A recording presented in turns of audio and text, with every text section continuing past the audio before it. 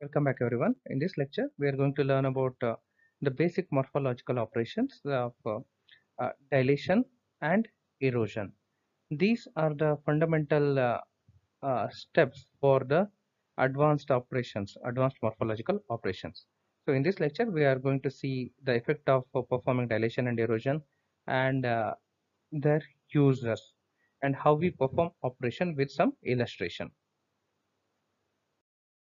Let's take a detailed look at the concept of dilation. Dilation is an important morphological operation, and we usually use this symbol to denote the dilation. It's basically a, a plus symbol within a circle. A dilation is the set of all the points in the image where the structuring element touches the foreground. And here the input is a binary image and a structuring element containing only ones. Let us see one example for dilation. Consider each pixel in the input image, and if the structuring element touches the foreground image, then write a 1 at the origin of the structuring element. This is basically how we perform dilation. And here is the structuring element that we are going to apply, and here is the example. So this is the image with the two objects in it. Zeros are black region and ones are white region. So there is a separation between these two elements. Now when we use this structuring element and move it around this object and this object, these objects become dilated and we can fill the gap between these two. Okay, so when you place this center pixel here, so it will be in touch with these three ones, so it will become one. And when you place it again at this location, so it will be in contact with this one. It will be its eighth neighbor. So again this will be turned into white pixel. And similarly, if you place that structuring element here, it will be in contact with this one, so there will be a bridging of the gap. So this will be the output result of dilation. So how that dilation works, we'll see with one more illustration. So if this is the input image pixel values along a row, and if this is the structuring element which is touching it, now if there is a 1 coming in contact with the location of the structuring element, then we'll write 1 at the center location of the structuring element. Now in the next move we'll move it. Now there are no ones in the region of the structuring element, so the center pixel location will write as 0 in the output image. Next move, again there is a 1 here, remaining 2 are zeros, so this one will come in contact with this one. So again it is 1 1 1 1, again it's 1, again it's 1. So this is the end of the strip. If you move it away, again you can write 1 here if there is a pixel available. So this is how dilation works row wise, and similarly you can do it column wise also. This is a structuring element which is distributed row wise. So we can have any type of structuring element. Okay, we'll see more examples later. Now, another example for dilation, you can see this image here with a black circle in between.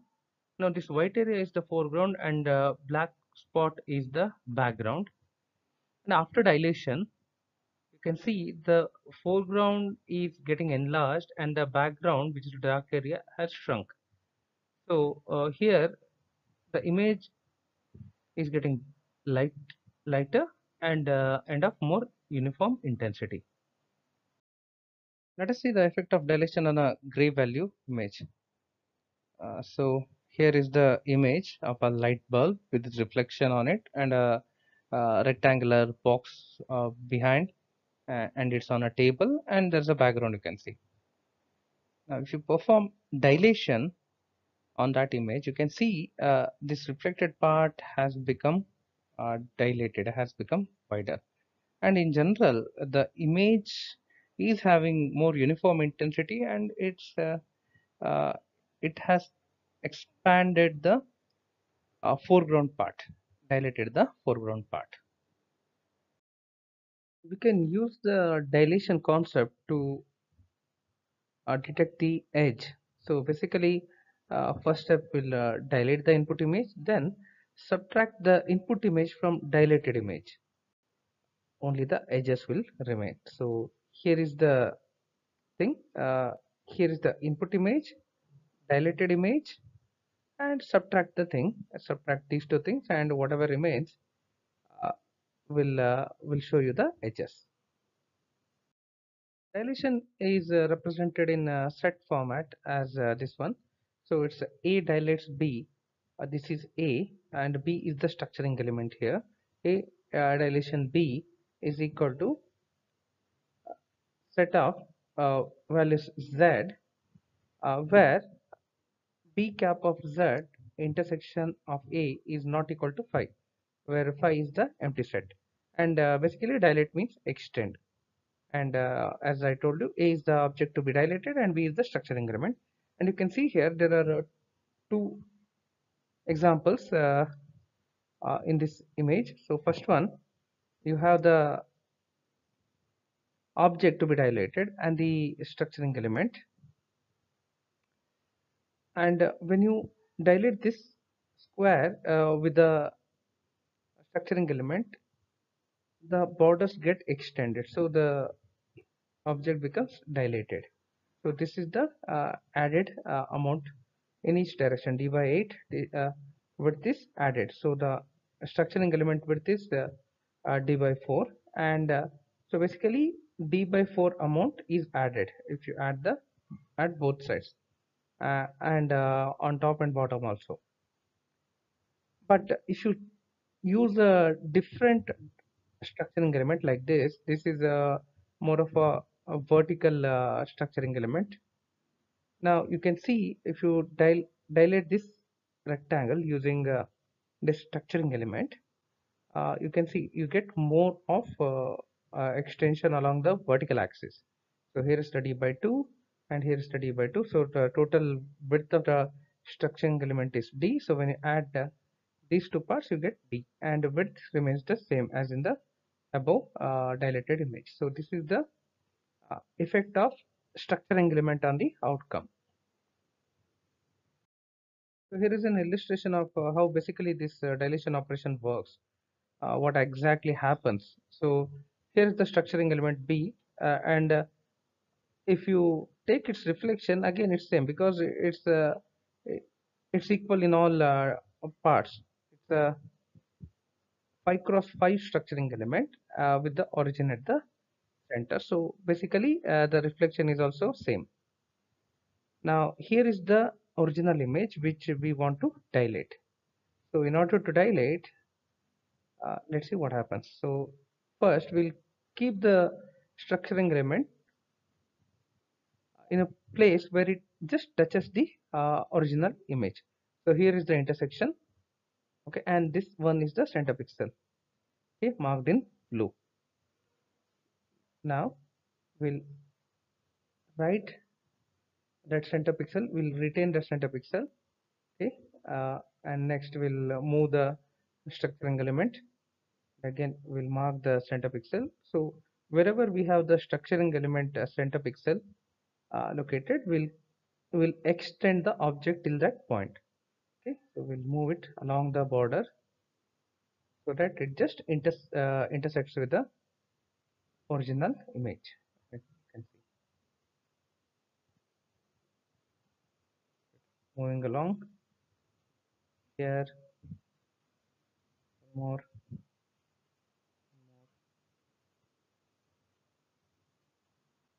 and here.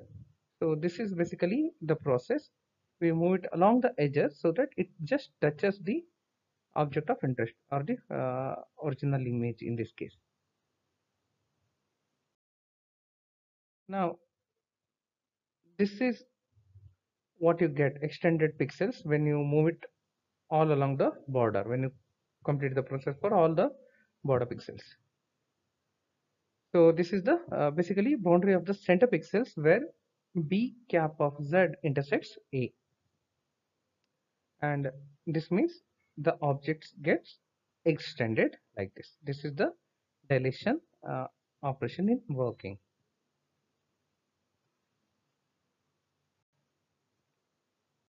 Here is one application of dilation. We can repair the broken characters using dilation. So you can see in this example, in the word ear, the E and A are broken letters. Now if you perform dilation, so that can be corrected somewhat. Is the erosion given by this symbol, a minus symbol inside a circle. Erosion is a set of all points in the image where the structuring element fits into. Uh, Here, the difference with dilation is, in case of dilation, uh, the structuring element was just enough to touch the image, but here in erosion, the structuring element should fit into that particular image. It should be fully inside in order to perform erosion. And here, let us consider each foreground pixel in the input image. If the structuring element fits in, write a 1 at the origin of the structuring element. It's basically simple application of pattern matching. So here the input is a binary image, gray value, and a structuring element containing only ones. So let's see one example of erosion. So this is the image. The background is this dark circle and the foreground is white. And if you perform erosion, you can see that the foreground, which is white area, has shrunk, while the background, which is dark area, has uh, grown. Okay, so this is the effect of using the erosion. So with erosion, the foreground shrinks and the background grows. So white is equal to 0 and black equal to 1. So here dual property, image as a result of erosion gets darker. So let's see the effect of erosion on a grayscale images. So here is a light bulb with a rectangular box behind it, and it's on a table and some background you can see. Now if you perform erosion on this image, the image becomes darker. Okay, so this white reflection on the light bulb has been removed, and image is generally is looking dark, and small details of the background darker area have grown. Okay, and you can see this line has become a bit more thicker here. So this is the effect of erosion. Images get darker. One application of erosion is in counting of coins. So counting of coins is difficult because many times they touch each other, and the solution is to perform binarization and erosion to separate them, and then we can perform counting. So here is the image of a coin. Now you can see there are lots of coins which are touching. Okay, it's difficult for us to make the program or algorithm to count them. So if we can able to separate them, then it will be a easy task. So what we can do is uh, we perform binarization. So basically grayscale image is converted into a binary image. Binary image is only having ones and zeros. Grayscale means you can have a range from 0 to 255. So, and then if you perform erosion on the binary image, you get distinct circles here, and then it becomes easy to count. So this is one application. So let us see the erosion operation as given in the textbook. So A erodes B, this symbol is a set Z, where B, the structuring element B of Z is a subset of A, so which should fit inside the uh, image A. So here erosion means trim. Now here is the image and B is the structuring element with a width d by 4. Now if you erode A with this structuring element B, you can see the width has shrunk. Okay, so it should fit inside the uh, rectangle, and you slide it all along, and then there will be a reduction in the width and length.